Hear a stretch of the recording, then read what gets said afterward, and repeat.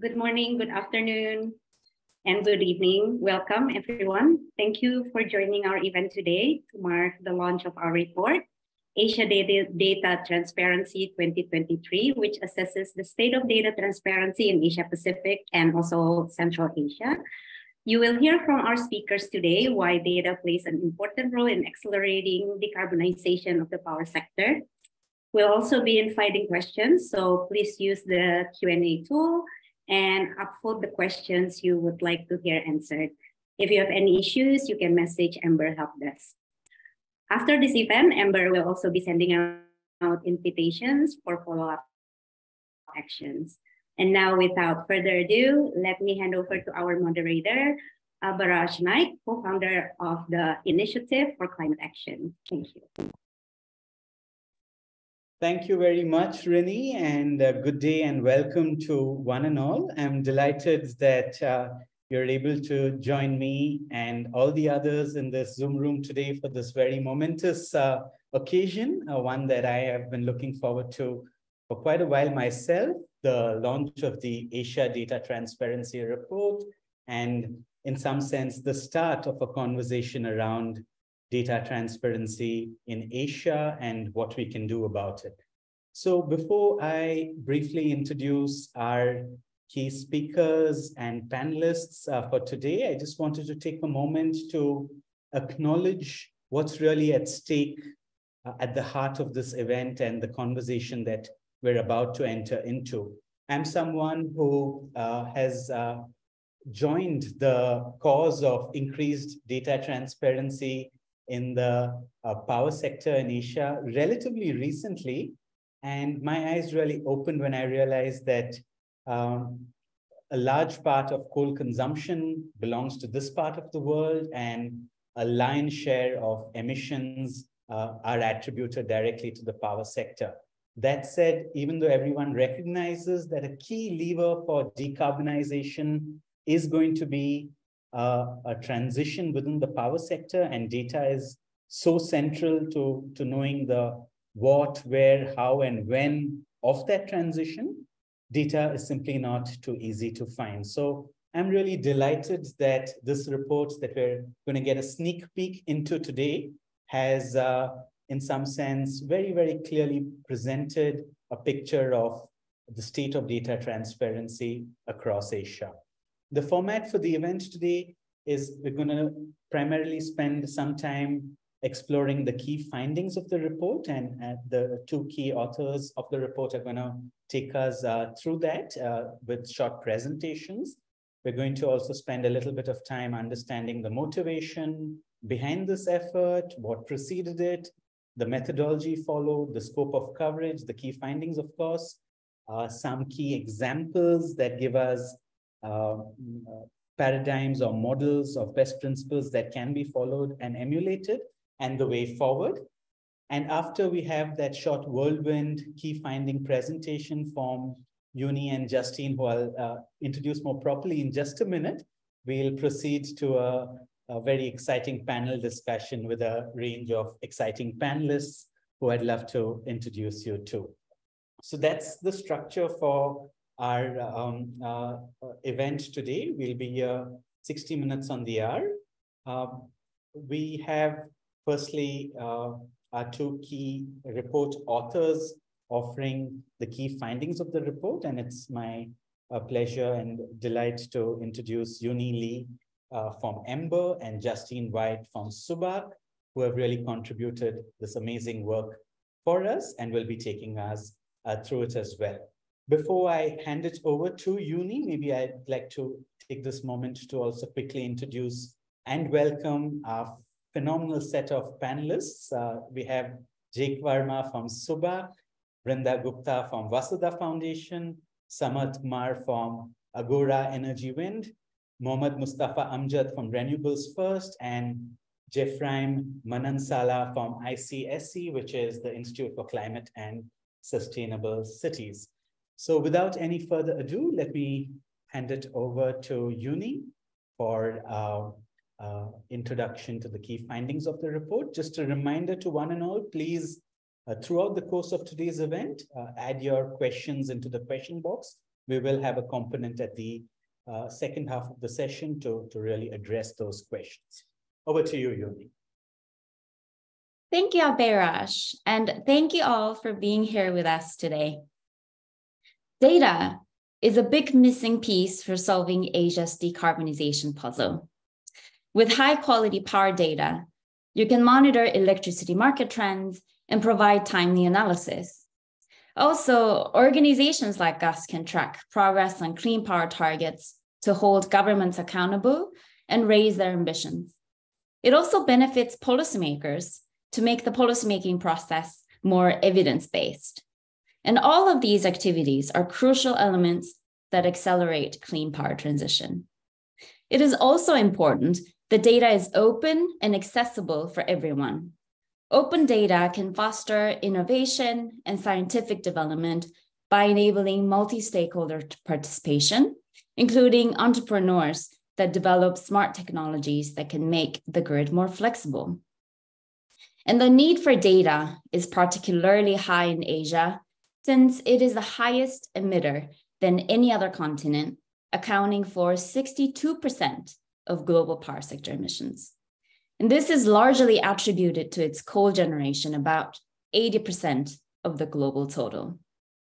But we have heard from many, including our own Ember team and partners in the region, that power data in Asia is really difficult to find.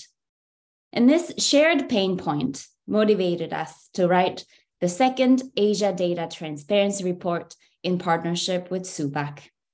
With this research, we aim to improve visibility on where power sector data can be found by collecting information on currently available power data sources. So we evaluated data transparency scores for 39 economies in the region based on that information. We hope that this research will be the evidence that prompts regional collaboration to improve data transparency in Asia. At the end of this webinar, we'll invite you to join us in our follow-up meetings to discuss what that could look like.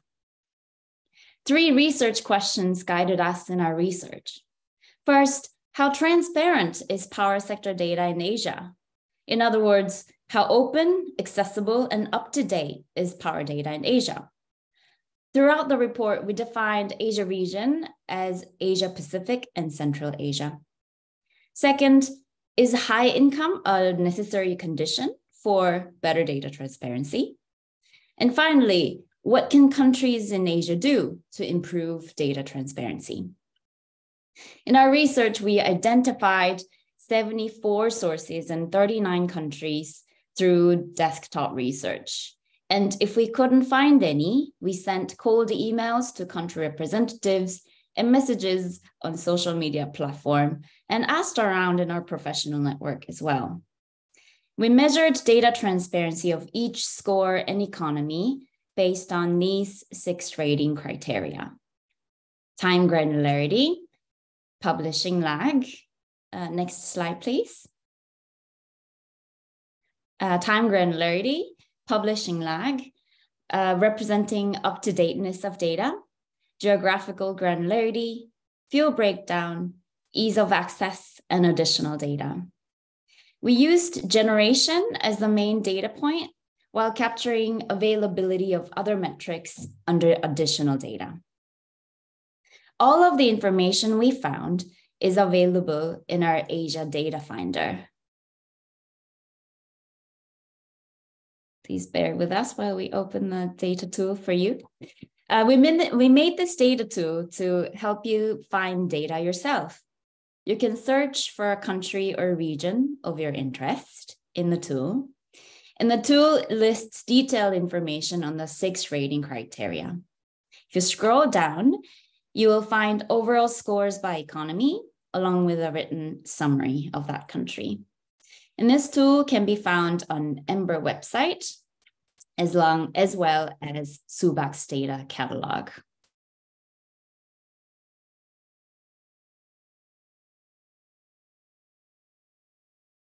Thank you. In our research, can you go to the next slide, please?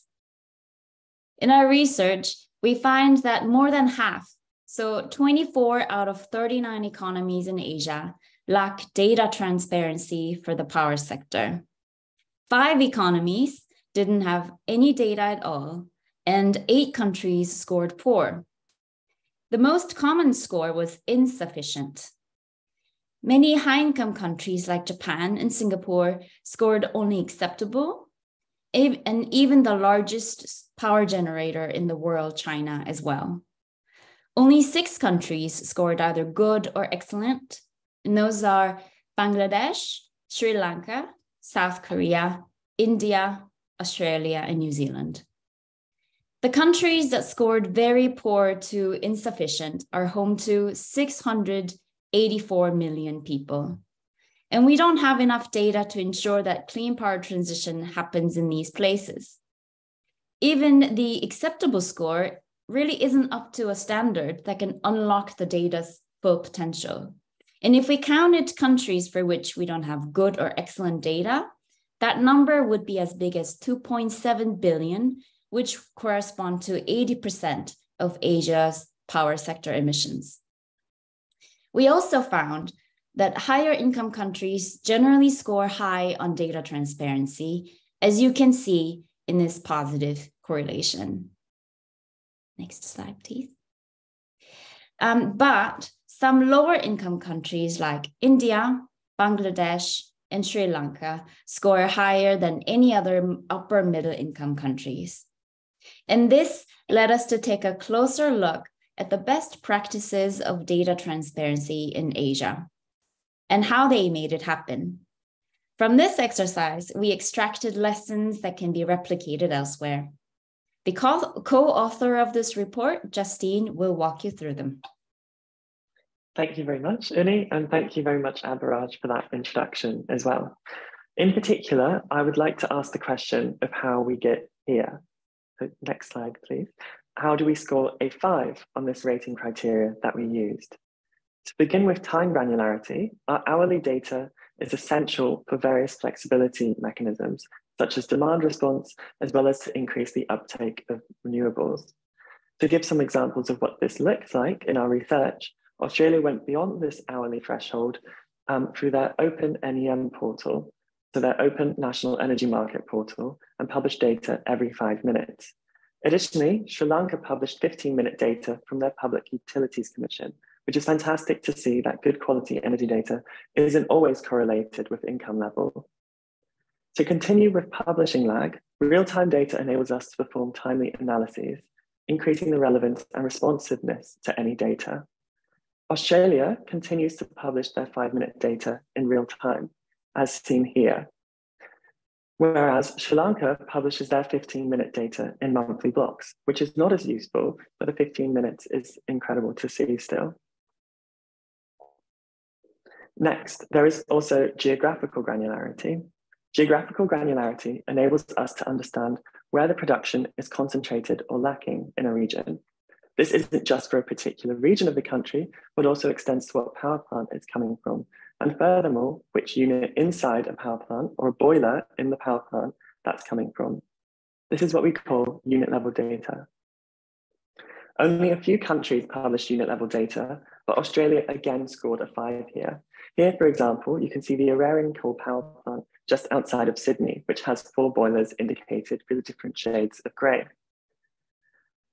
While it's beneficial to have geographical granularity and know what power is coming from what power plant or what boiler inside a power plant, without fuel breakdown, it's impossible to tell whether this is thermal or renewable power. And for this, we're looking for a more granular than Ember fuel breakdown. But what does that mean? So with breakdown, we have high-level breakdown, which is renewables and fossil fuels, but we also have a further breakdown of these main energy categories. And further beyond that is what we consider better than Ember. So going further, this again was Australia, who gave a distinction between solar energy. You can see here a distinction between solar utility, which can be solar farms, as well as solar rooftop, which is on top of buildings. You can also see a great example here, indicated by the yellow, where it's necessary to have highly granular time data published in real time. Because as you can see for this particular day, it was perhaps quite sunny, and solar power made up quite a substantial portion of electricity generation on Australia on this day. Additionally, New Zealand went beyond the mid-level breakdown, in part due to its abundance of geothermal energy.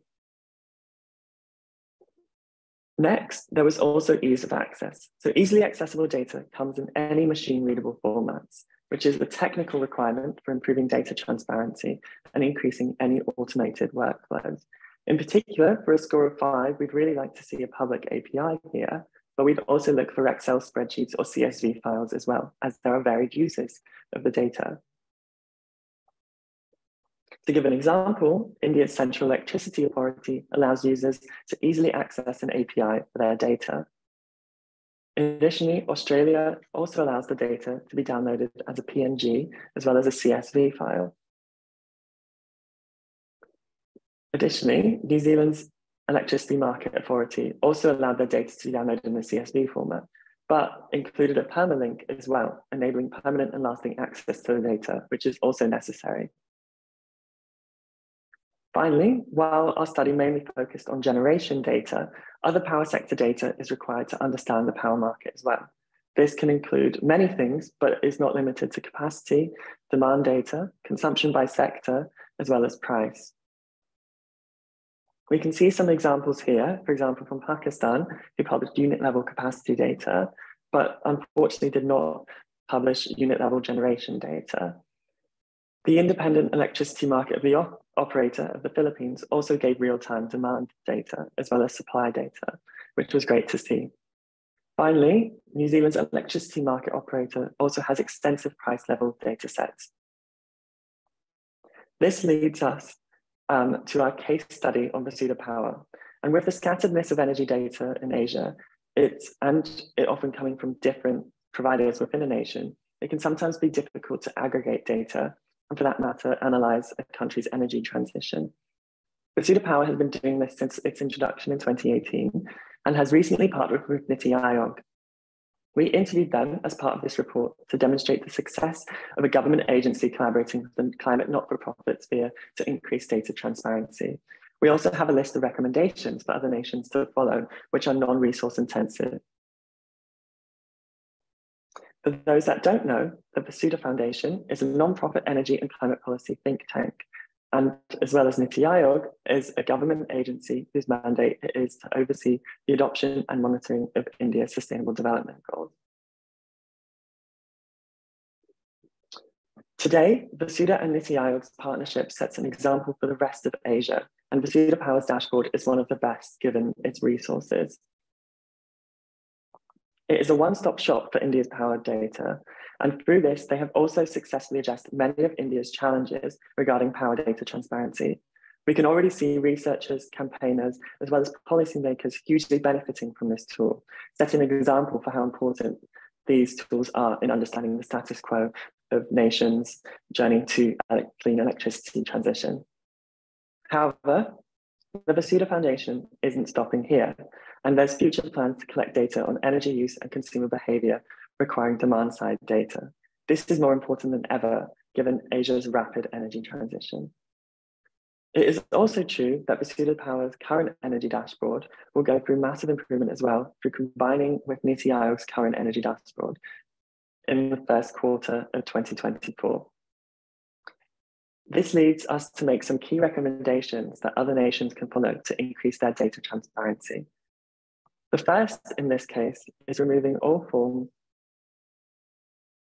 that have restrictions on access and mandating the data to be license-free. We can also see this through the many forms of open access data. It is also necessary to use appropriate formats for data sharing and acknowledge the varied uses of the data. Additionally, there is making data available in one central location in these machine-readable formats. For example, many countries may publish data for different months or different years in different data sets. Combining these all into one data set makes it much easier for analysis to happen. This also extends to the digitalization of archival materials, publishing them as bulk data sets with permanent and lasting access. For example, there are materials which have been recorded before the digital era, and digitalizing these is essential. For example, Azerbaijan have gone past this and published data all the way back to 1913, which was really interesting to see. And finally, one of the most important recommendations is to use unique identifiers to avoid any erroneous interpretation of the data. For example, Vasudha Power gave each power plant in India a unique identifier so that any data set which overlapped could easily be cross-referenced and seen if there were any discrepancies in the data being aggregated. I'd like to take this moment to thank everyone for tuning in thus far, and I'm sure our panelists have a lot to comment on from the report, as well as from their own experiences. I'm now going to hand back to Abhayraj to take us into the panel discussion. Thank you so much, Justine and Uni. That was, I think, a fabulous intro, and I've had a chance to scan through the report, and I can't overemphasize how useful it already appears to be. I am quite keen to spend a lot more time getting into the specifics of the coverage, including the country profiles and the very detailed recommendations. So, as promised, we have a panel discussion to really get into some specifics and to allow for the conversation around the core issue of data transparency for power data in Asia to begin in and through this event. Given that we have a fairly tight event, I'm going to recommend that each of our panelists spend not more than a maximum of 4 minutes in response to a question I'll pose, just so you have, to each one of you, just so you have a sense of the order in which we'll go. I'll probably start with Vrinda Gupta from Vasudha Foundation, then move to Jeff Rime from ICSC, then go to Samarth from Agora Energiewende, then Jake Verma from Subak, and finally Mohammad Mustafa Amjad at Renewables First. We will have, after each of the panelists has responded, we will have maybe 10 minutes or so for a slightly more open conversation. And for that, your questions and comments are important to input into the Q&A box. But before I pose my question to Vrinda, if I may, Vrinda, with your permission, I just wanted to acknowledge once again the two organizations that were behind this report, because I didn't do so enough, I feel, at the start of the session. So for those of you who might not be familiar, Ember is an energy think tank that uses data-driven insights to shift the world to clean electricity. And Subak is an impact multiplier for climate action, helping startups maximize their impact in the fight against climate change through funding, learning, and networking. And as someone who's been very actively involved in building a state-level electricity transition tracker for India, it's called SCETI, and some of my colleagues are also on this session. Both of these organizations have really been lifesavers and tremendous inspiration. So just wanted to acknowledge the hosts and, in some sense, the fountainheads of the conversation today. That said, let me pose my question to you, Vrinda. Vrinda, I think what we're really interested in would be what was featured in the report, and Justine took us through some level of detail there. Your effort to improve data transparency in India has really caught a lot of attention and was featured quite prominently in this report as something that all of us can learn from. We would really love to learn more from you on this call about some of the challenges that you might have faced, the barriers that you might have had to overcome, and really if there is some secret sauce that allowed you to do all of this in the way that you have done. I mean, it's quite really a tremendous achievement to be in partnership with Niti Aayog and have your platform available for a much wider audience as well. So we'd love to hear from your experience. Thank you, Abhayraj, and thank you, Ember and Subak, for providing this opportunity and capturing our case study. And we are really happy so that because we are able to reach it to an international audience and talk about the data transparency in India. Just to because I want to keep it short also. When we started this work on data in India, we wanted to answer 3 questions. That why do we need the data? That part, I think, essentially the presentation has very aptly captured. What is missing in India? So when it comes to the power sector in India, what is missing in India? And we realize that there is a need for more persistent data sets. There is a lot of data, but we need more persistent data sets, which are more periodical in nature. And the last is that there are a lot of data inconsistencies. Despite the amount of data that has been published, there are some data inconsistencies when you start looking at a granular level. And that's when we decided to start working in more in-depth on a platform where we are able to not just aggregate the data, but also integrate the data on power, climate, and economy together. Because if we want to make change for India at the climate level, we want India to achieve its climate goals, it's not just the energy sector that alone can do this. It has to do the talking with other sectors which are more towards climate inclined. And definitely economy has a very important role for a country like India that is still developing in nature. So that is when we decided to look at the what part. Lastly, the how part of it. So the how part of it began way sooner, and there has been multiple hiccups that we had faced. And to give you the diversity, India is a very big, and a lot of people studying data on India know that India is a very complex system, not just in terms of its power sector, but the expanse of the whole geographical nature of the country is such that it goes across for 28 states, 8 union territories. Then it has almost 330 million electricity consumers alone, let alone the big population of 140 billion. But we recently got electrified, 100% electrified. And then we are looking at a host of almost 60 electricity distribution companies in India and almost about 450 power plants plus. So what I'm trying to tell you is that it's a very big and complex system that we are talking about. And in order to get understanding on the data patterns, each one of them has a way of representing every institution. It's a very complex exercise which demands more, which is more both resource and time intensive.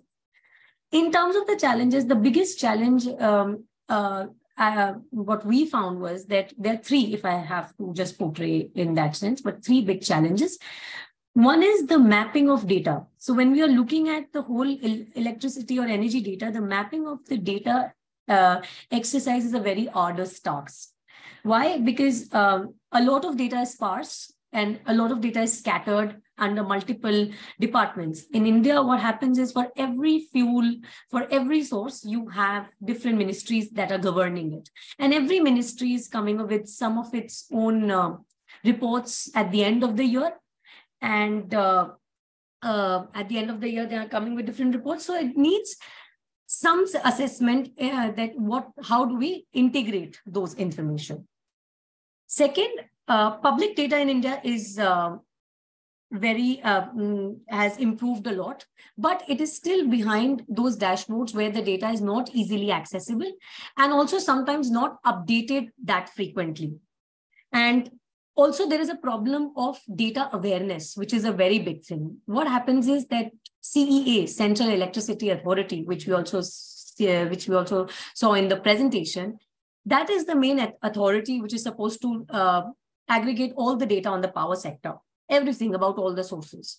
But when you actually spend time on those websites and go and talk to those people in different ministries, you find out that there is a lot of more exhaustive information at its Ministry of New and Renewable Energy as compared to a CEA. So those kind of awareness is also not there, while the data is available.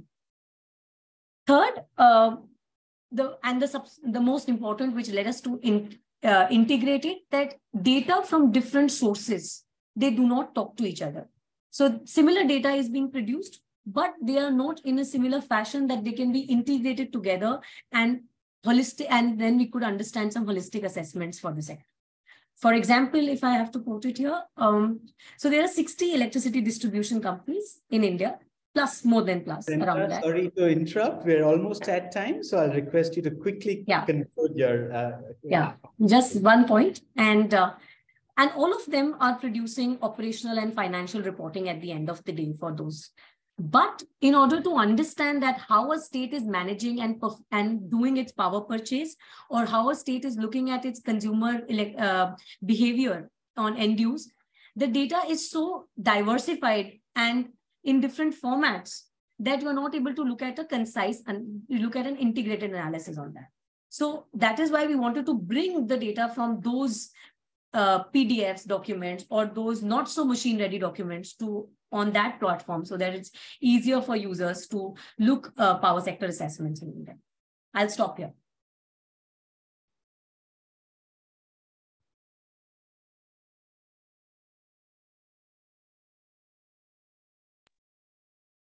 Thanks very much, Vrinda, and I hope we'll have a chance to return to you slightly later after we've heard from each of the panelists so that we can get some more detail there. My next question is, of course, for Jeff. And Jeff, you've heard of some of the problems that Vrinda highlighted, and we are keen to hear whether, based on your work in the Philippines, did you have similar such problems to encounter?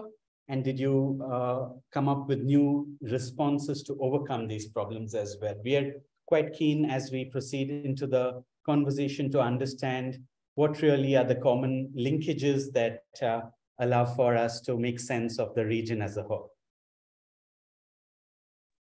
Hello, okay. So yes, actually, there's a lot of similarities on the challenges that we are encountering in the Philippines. And what's really comparable is the data silos and the distribution utilities not talking to each other. So there's a lot of segregation of the data between different entities. And this segregation of data is making it difficult to merge different sources because of the different formats, and prevents us from having more insightful results because they're scattered. As an example, in the Philippines, we have a liberalized market and we have a lot of distribution utilities. We have double that of India. We have more than 150 distribution utilities because we do have an archipelago and individual islands have different distribution utilities.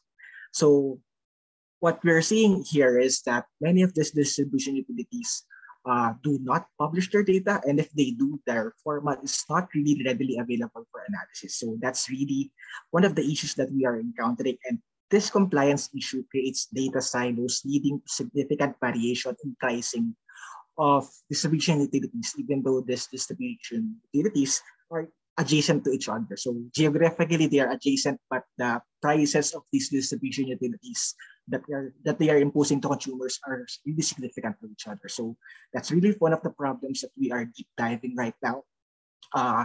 But this compliance issue that we are seeing that this is not because that they do not want to post the data, but rather they lack the technical expertise to do so. That's challenge number 2 that we are encountering.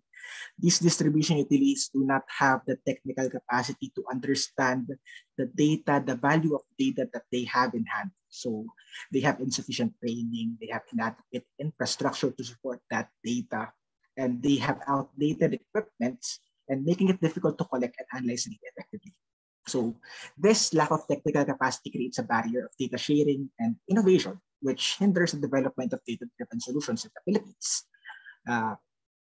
So I think those are the 2 main problems that we are encountering in the Philippines when it comes to data. And Jeff, if I may just also have a follow-up there, why do you think so many of the countries in Asia are experiencing similar kinds of problems, either lack of capacity or lack of interoperability or lack of access? I mean, would you have some reflections on a more regional perspective? That is, why are these similar problems surfacing again and again in different countries?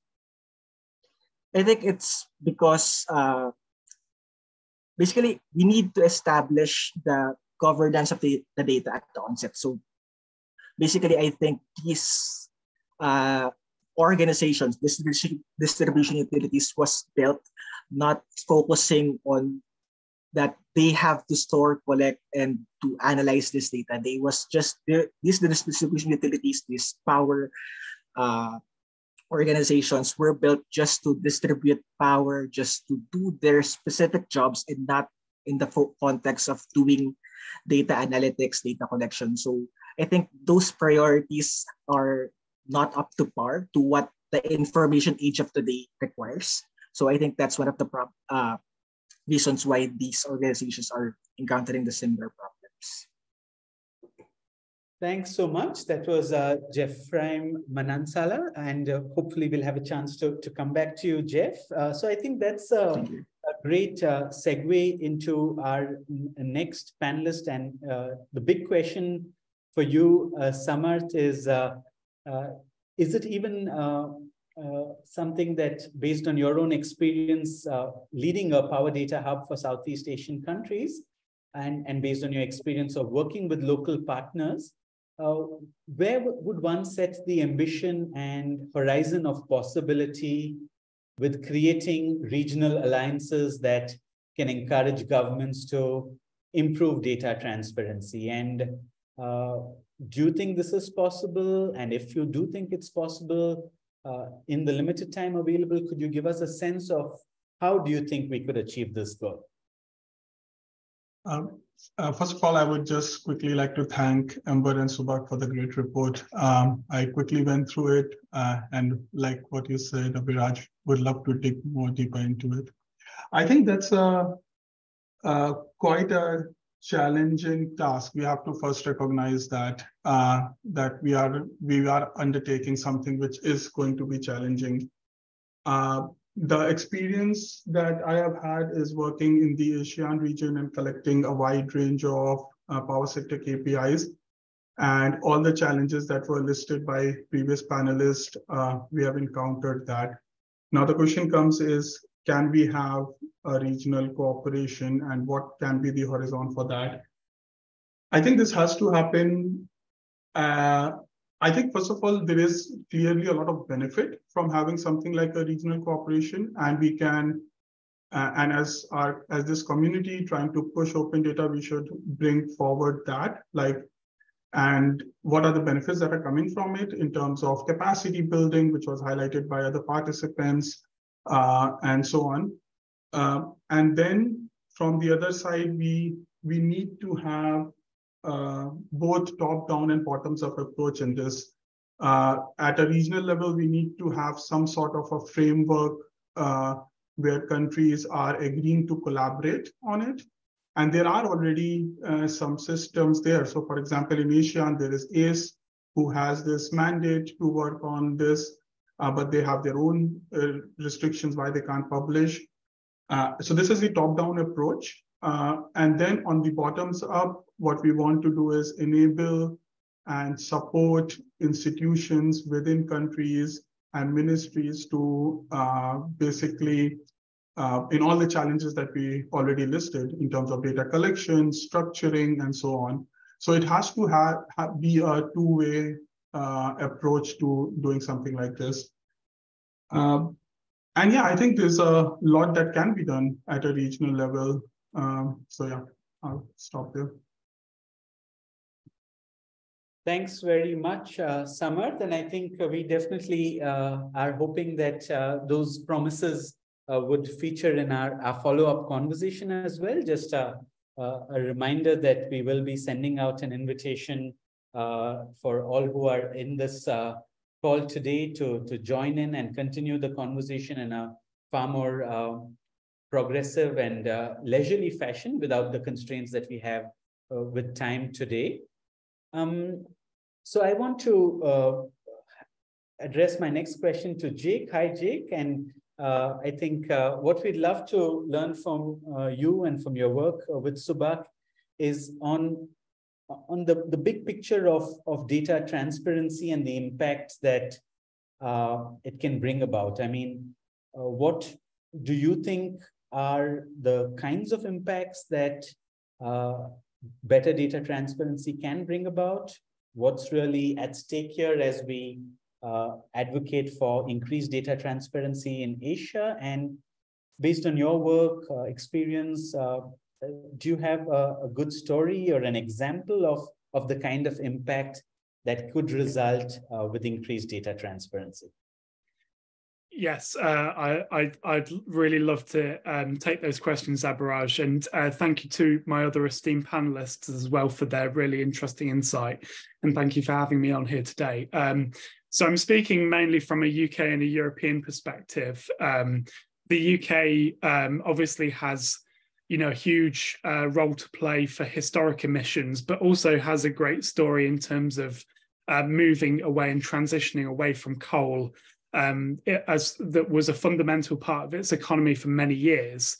And one of the points I wanted to highlight was its transition from the early 2000s, where coal consumption, although down from its high in the 1970s, was still plateaued, was still consistent until around 2012.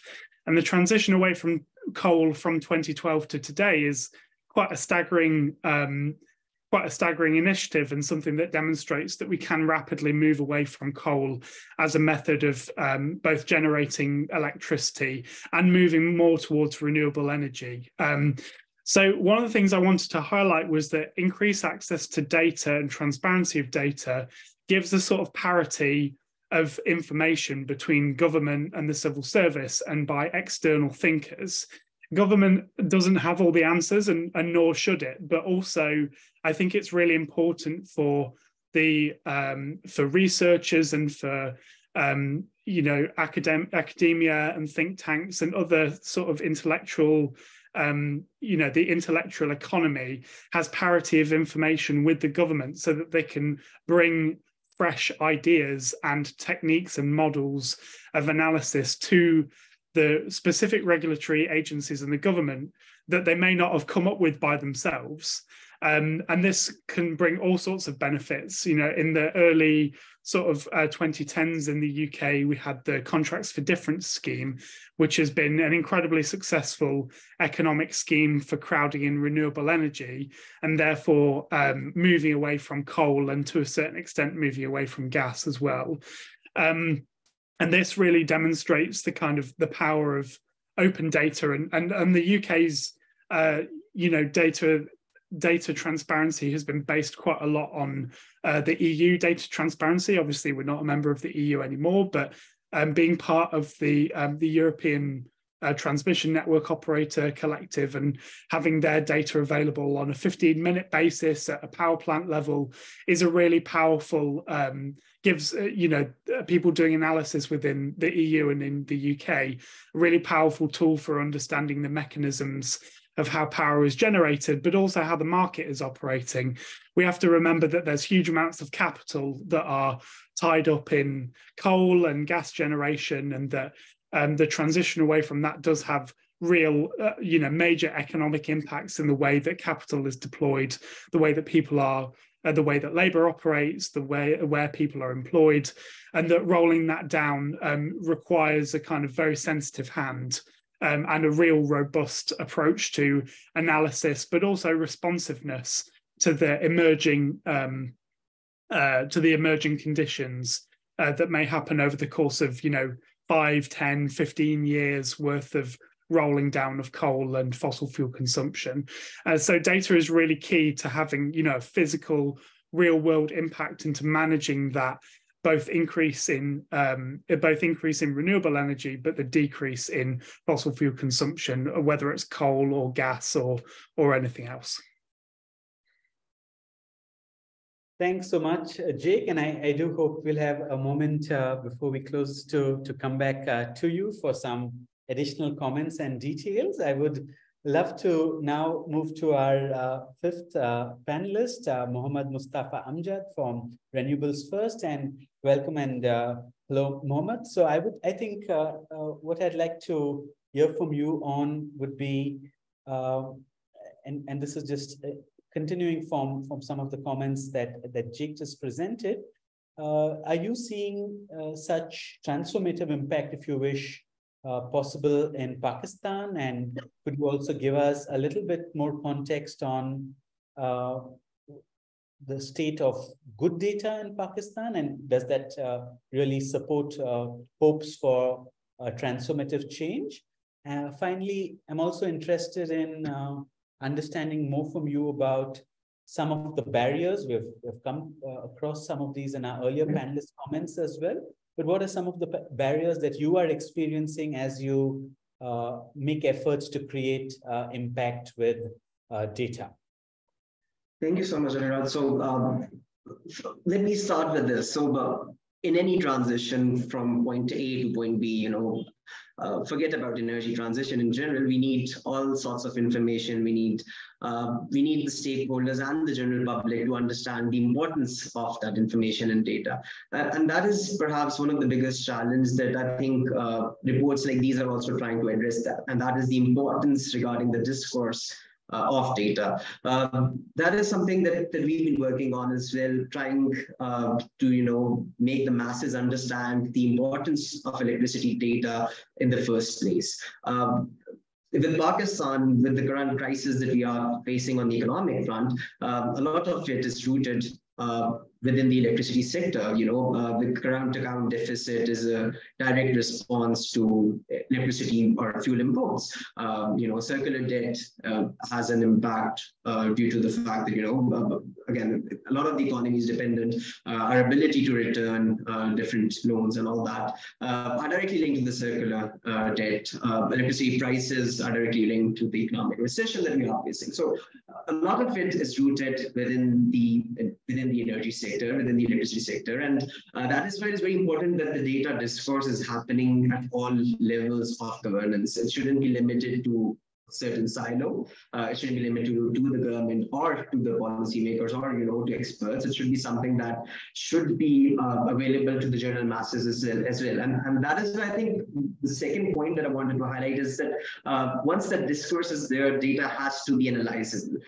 It should be in a form which is easy to do analysis on. It should be something that you could analyze and then move to further insights. And for that to happen, again, within Pakistan, our regulator, NEPRA, it's doing a massive job of publishing a lot of the information. So all public hearings are published on their website. The tariff documents are available on their website. But then again, it's either available in a form which is not downloadable, or these are screenshots of PDFs that are published as images on the website. So how machine readable is it? How analyzable is this data? Even the state of industry report, which again is a major document that comes every year, it has lots of charts, lots of information. But again, is it something that the general public can relate to, can understand, can analyze, can come up with their own insights? That bit is missing, and that is something which I think Vasudha is also working on. Presenting data in a way which is accessible to the general public, so that they can make sense out of something very technical. Another thing that I wanted to highlight was regarding modernization of data. So as we're moving away from a central system to a decentralized system within the energy transition, electricity data isn't limited to generation anymore. It isn't limited to capacity. Demand side management, energy efficiency, things like these have taken center stage, because now they become all the more important as we move to more modular forms of energy. So you need data in a form which is easily accessible by the different modular levels at which decision making has to be taken. And that is something that I feel that's about Samath also addressed with the bottom approach, that you cannot only have aggregated data at the top end. You also want the masses to so again, data democratization is what I'm referring to here. You need to have the masses have the ability to collect their own data, to analyze their own data, and then present it in a form which is aggregated at a central level. Because across the whole region, I think within the Asian region, we do have constitutions, or we do have legal hurdles where planning might be happening at a central level, but then again execution is happening at a provincial level or a state level. So a lot of the planning, the execution, data collection is the job of provinces and states. So how do we bridge that gap? That becomes all the more important through effective data collection. So I'll stop there, and happy to circle back. Thanks so much, Mohammed Mustafa Amjad from Renewables First. And I really would like to take this opportunity to thank each of the panelists. You all have been absolutely immaculate with time management. I dare say some of you might have censored some of your comments because of efficient time management, but we are perfectly on time, and that means we have a few minutes at the end of this session to take some of the questions that have not yet been answered in the Q&A box. We've had some great inputs there already around standards and the possibility of standards, some great references in response to a question that Yuxing Pan has originally presented. One of the open questions that I would like us to perhaps turn to, this is from Mathilde Dogji. I hope I'm saying your name right. And the question they pose would be one that I think I'd like to direct towards Jeffrime. It looks like there might be some technical input there that would help all of us here. It's a question that has come up in some of the comments as well from the panelists. That is, quite often the data sources that constitute data in the power sector, in particular Asian countries, are quite mismatched or not easily commensurable or mappable onto each other. And so what we're really interested in a broad overview sense of it would be what kind of data validation is being implemented by you, for example, in the Philippines, and what kind of data validation would be useful to keep in mind when one is thinking about these issues of transition along with the accessible information for all. Okay, thank you for that question. Yes, actually, this is a very common problem also in the Philippines, because we do have a lot of distribution utilities, and they sometimes have mismatches when it comes to the data that they are posting or they are not posting. So what we do is we need to identify the ground truth of the data. So identify the ground truth, who has the central authority on where can we validate the data sources. And in our case, what we do is we rely on the electricity market, the spot market, on the dispatch schedules on the spot market, and compare that to the distribution utilities data. So by making a ground truth on the data sources and basically pinpointing which specific data source will we 100% rely on, that would be the best case to ensure that our data is validated. Thanks, Jeff. And I think the other question is one that I'd really like to hear as many panelists as possible on. The question, this is from an anonymous attendee, is what are the benefits to these countries' governments from greater data transparency? Why would politicians choose to follow this path? And I guess in Mohammad Mustafa's comments, we did see a hint of an answer, perhaps in constitutional and legal regimes.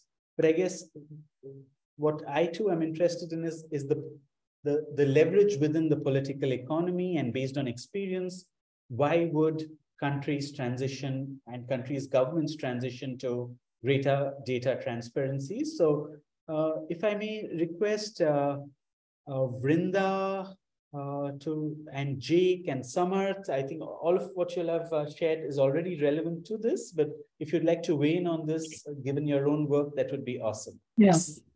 Yes, I think, I think this is a very important question, but I would like to say that there is definitely a lot of positive response from data transparency. So the dashboard, which is we are creating with NITI, has still not been out, but the Vasudha dashboard has been there for almost 2 years. And we have testimonial evidence to say that state governments have reached out to us time and again to get data on what has been and because the data is so sparse that different entities need different set of data. So maybe a power sector person has the power sector department of the state has the power profiles, but not the, let's say, the other set of energy utility departments. So we have definitely a lot of data we get, or requests we get a lot of data requests from state governments across the country, and different departments. NITI Aayog themselves have to report on some of the metrics at when there is strategy discussions happening at the national level, or there is a response to the PMO. And more so, I think we have heard from Jake, and we have heard from Mustafa also, that all these data that we're trying to make it more transparent and available will be used for an informed policy discourse and an evidence-based assessments that we would try to do, because it brings your understanding from bottom up, what's happening at the grassroots level. Who are my consumers? What appliance penetration has been there? Should I come out with a policy on 5-star appliances? Should I do a market transformation program? All these are important dimensions to which a policymaker needs data. And they need accessible and relevant data, because if I'm an energy person, electricity person, I might want to know the repercussions on my oil exports of the country. So there is a lot of thinking that is there. So I feel that those are the key inputs for policy. That's why the governments would need greater data transparency. Fantastic. Thanks, Vrinda. Jake, words from you? Yeah, I agree with Vrinda, and I think that, to be realistic, there's probably a tendency within government to not across all governments, but there's a benefit to being open and transparent about how you've evidenced your policy decisions, and that creates a robust conversation about where the flaws in the policy are and how they can be addressed. But I think it's also fair to say that taking the question just at its face, that there isn't always a benefit for governments to be more transparent about these policies. And partly because that is, as we know, there's a lot of capital deployed in fossil fuel development. There's a lot of vested interests in the production of fossil fuels within these economies. So it's not always within the government's interest to do so, but we know that if a government is committed to decarbonisation, that it is much more beneficial to create efficient economic outcomes and benefit for the people of that economy to be more transparent, so that policy can be analysed. But I think it's also, we do need to keep up the pressure for transparency, because we know that when policy is sort of hidden and it's behind closed doors and it avoids scrutiny, that it avoids the necessary crowding in of good ideas and often creates negative outcomes within that economy. So we really need to remember that government doesn't have all the answers. It should be a facilitator, and that if we start to be untransparent about government decision making, that's when problems start occurring within the economy and within decarbonisation. The best outcome for decarbonisation is a robust intellectual discussion about evidence-based policy. Thanks, Jake, for that dose of realism into the conversation as well around some challenges that we might have to continue to work with. Samarth, would you like to weigh in? We just have a few last minutes. Yeah, quickly, I would add one small point. I agree with everything that was said. I think we have to recognize, in working with the governments, they are recognizing this challenge in the analysis, for example, modeling work or anything that they also require for their policy design. The key is to have good data. Like, models are only as good as the data that is fed into them is. There is a saying in modeling work called garbage in, garbage out. So I think there is a recognition for this, and having more transparent data would also help governments in better exercises, analysis that they, based on which the policies are designed. Thank you, Samarth. We are at the end of our allocated time. Just a sort of summarization once again, that on the Q&A box, we had questions from Yu Xing Pan and Sam Hawkins, one on the access to data that might be commercially sensitive, and second on shared standards. And we see that in both cases, there are solutions and there are ways to surmount the barriers that our panelists have shared. I'd like to once again remind everyone that we will be following this conversation with an email to invite you to participate more fully and more extensively in conversations bringing data transparency in the power sector in Asia to a much larger audience, and we would really love your participation and input. And finally, once again, a huge thank you to all our wonderful panelists, of course, to the two authors of the report, and to everyone really involved in making this event possible today. All of the support behind the scenes, including Adi and Rini as well. Thank you. Have a great rest of your day, and we look forward to continuing this conversation in the days ahead.